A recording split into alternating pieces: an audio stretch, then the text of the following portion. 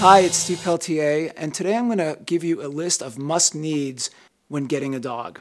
First of all, if you're considering getting a dog, congratulations. I encourage you to consider shelters or local rescues. There's so many great dogs out there that are looking for a permanent home. Once you decided that you're going to get a dog, there are 3 things that you need to really have in your home. Number 1, and obvious, is food. But don't just pick up a bag at the grocery store. Do your research, find a food that's got proper calories and proper nutrition for your dog. I recommend going to slimdoggy.com to learn about dog food so that you can make that choice wisely. The second thing I recommend that you get is a harness. I prefer a harness over a leash because it gives you more control of your dog and will lead to a better training experience.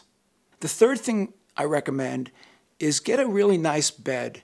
Give the dog a place where they can consider to be their own, and use a bed which has a little post around it that support your dog's neck while they're sleeping.